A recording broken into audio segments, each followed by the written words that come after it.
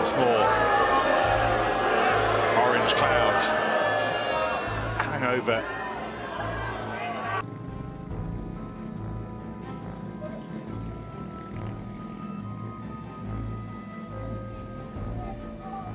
I'm a grandmother. I've got a 2-year-old granddaughter. What life will she have? I'm terrified that she's not going to have a livable future.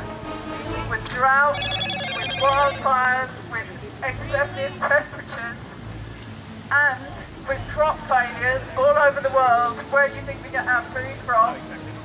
Crop failures all over the world, leading to mass starvation. You are free. He's not with us.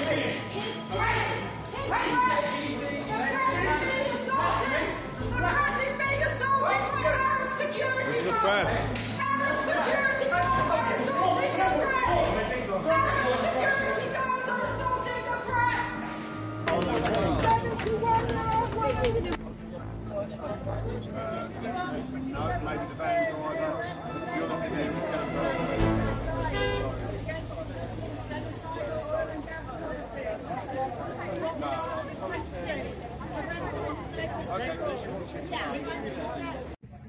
Well, I'm protesting because it's important that we get the government to just stop issuing new licenses for fossil fuels.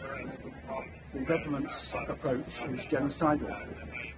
The scientists, 98% I think it is, of climate scientists disagree with the Prime Minister's approach. The United Nations describe our approach as immoral and economic madness. But all our successive Prime Ministers have done is increase the problem, not decrease it.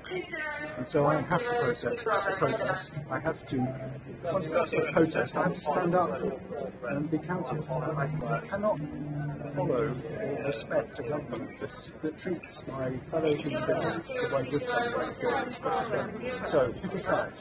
Join us. Parliament Square, next Saturday, 10 o'clock? 12 o'clock next Saturday? Yeah, next Saturday. I'm 71. I've got a niece and nephew in their 20s, and I'm doing it for them.